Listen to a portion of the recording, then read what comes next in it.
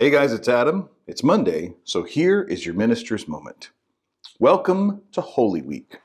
It is this week that we think about the things leading up to the arrest, the trial, the crucifixion, and the resurrection of Jesus. This past Sunday kicked off with Palm Sunday, where he entered Jerusalem on the back of a donkey, the triumphal entry, other people call it. An interesting week this week for Christians. Myself, I try to put myself in Jesus' sandals. What was that week like? I mean, we know that leading up to this, he has predicted and told the disciples that he's going to die, even saying that he's going to be lifted up, he's going to be crucified. Told him, but don't worry, I'm coming back, okay?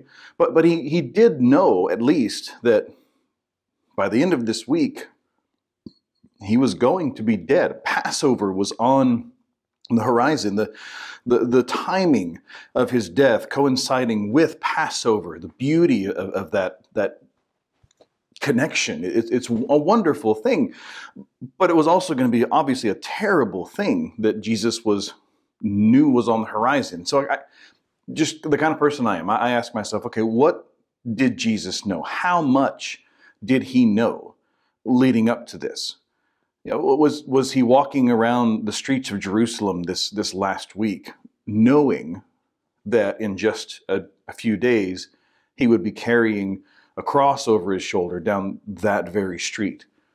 Did he see the garden where Judas was going to betray him? He was going to be arrested, knowing that that was going to happen. Did he glance up at the hill of Golgotha outside of Jerusalem every once in a while and just kind of stop and stare at it a little bit, knowing that that's the place that he was ultimately going to be crucified? And did he happen to walk past a pile of lumber in the streets, knowing that those two posts were going to be used for his cross? But did he see a cross in town that, let's face it, they probably reused them, that he knew was going to be that cross? Did he walk past some Roman soldiers knowing that's the one that's going to make the crown of thorns, that's the one that's going to hit me over the head, that's the one that's going to...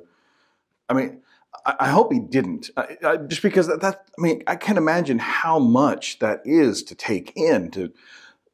Sometimes knowing too much can be a massive burden. I hope Jesus didn't know all of that, but he was God in human form. He knew at least some of what was coming. I just kind of, ask myself, how much? Either way, I do know this. In Hebrews chapter 12 and verse 3, it tells us we need to fix our eyes on Jesus, the pioneer and perfecter of our faith. For the joy set before him, he endured the cross, scorning its shame, and sat down at the right hand of the throne of God. He knew the terrible things that were coming, but he also knew what was to come after. So many times in life we face adversity, we face tough times, we face things that we don't want to face. And it is the knowing what comes after that helps get us through. Jesus knows what that's like. He knew what was coming, but he knew the relationship that we would have with him afterwards. The idea that I can save people by doing this. I will save millions and millions and millions of people by doing this. I am creating the way for people to be with me, my Father, in heaven for eternity. To him, that was worth it. I encourage you guys, for any adversity, any tough times you're going through right now, see the good that's going to come later. Tough times don't ever last forever. See the good that's coming later on. Even if it ultimately is the fact that we get to spend eternity with Jesus.